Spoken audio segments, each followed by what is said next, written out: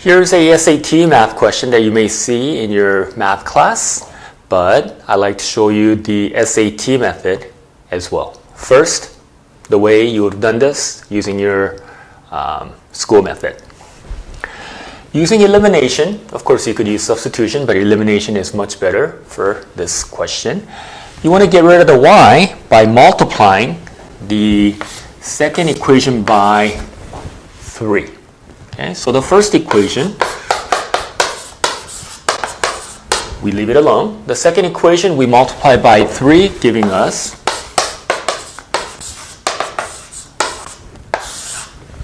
and if we add up and down, meaning if we combine the first and the second equation, we get to cross out the positive 3y and the negative 3y, giving us 11x equals 121.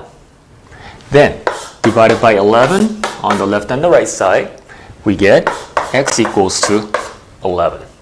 Alright, so we found the value of our x. So we're going to be plugging in 11 right there. Now, all we need to do is go ahead and find the value of y, so we could plug it into the 40y.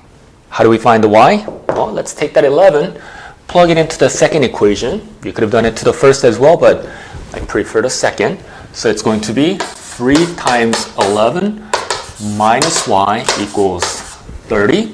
So again, notice instead of the x, I have the 11 in the x position. So I have 33 minus y equals 30. Or y is equal to 3. All we have to do now is take the 3, plug it into y. All right, let's do it down here. So we get 100 times 11 plus 40 times 3. By the way, this was on a no calculator section, meaning section 3 of the SAT math. So we're going to have to do this without a calculator. 100 times by 11, all you're going to do is write down the 11 and add the 2 zeros. 40 times 3, take the 3, multiply to the 4, giving you a 12, and just tack on the 0 after, like so. If we add these, then we get 1220, or 1,220. And that will be the answer for this question. But as you can see, it took quite a few maybe one too many steps for SAT purposes. Remember, for the SAT, you have to try and get the question done as quickly as possible. You're limited on time. So let me erase this and show you the SAT method to get the question done much quicker. All right, here we have the same question. This time I'm going to be doing it the SAT way, meaning the quicker way to get the question done as quickly as possible and save us some time. First of all, I'm just going to go ahead and add up and down. Let's see what happens. We get 5x plus 2y is 61. Also, from the 100x plus 40y, let's go ahead and take out a 20, meaning factor a 20 out. So it becomes 20 times 5x plus 2y. Time to do a quick substitution. See that 5x plus 2y here? It's equal to 61. And we have that 5x plus 2y. So we could take that 61 and substitute it or plug it in to that and replace that. So we end up getting 20 times 61. And to take 20 times 61, you would do 61 times 2, 2 and 12. So this would equal to 122. Only thing is, you just got to go ahead and add the 0. Remember, this is a no calculator section, so knowing how to do these is important as well. So there you have it, folks. Final answer, 1,220. Just like same as the first method.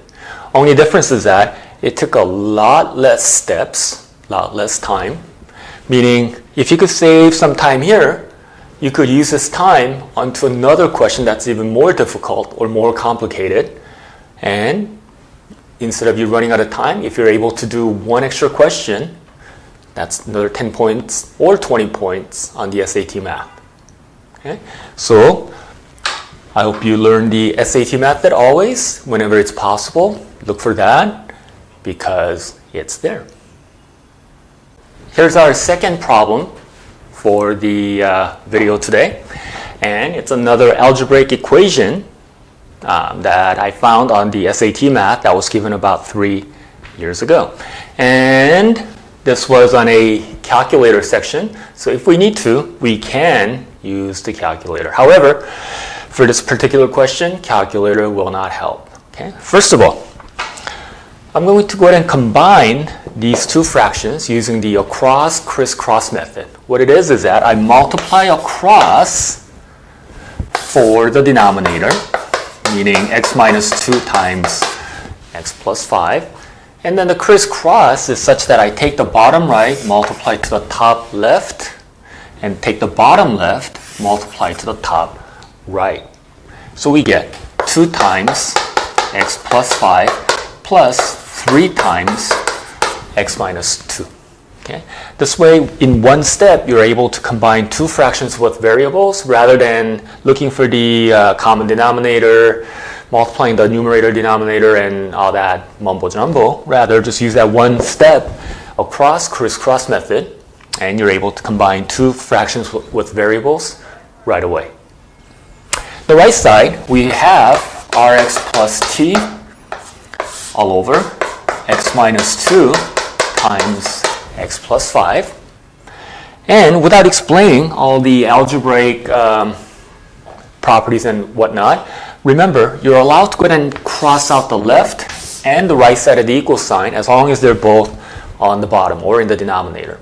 Okay, so having these two crossed out, we're left with 2x plus 10. Whoa, notice I took the 2, distributed in here, plus take the 3, distributed in here, gives us 3x minus 6 equals rx plus t. Let's go ahead and combine the 2x and the 3x. So we get 5x. 10 minus 6, we get a 4. And that's equal to rx plus t. Rather than using any equation, all you got to do is match it up. What do I mean? The 5 is in front of the x. R is in front of the t. So that means r equals 5. Next, 4 does not have an x next to it. T does not have an x next to it. It means that we could go ahead and match up the 4 with the t, giving us t equals 4. Okay, so I'm going to plug in 5 for r, 4 for t, right here, and get 20 as our final answer. Alright, so I've shown you two algebraic questions that were, again, in the past SAT. And I hope some of the shortcut methods that I've shown you today will help you do better on your next SAT.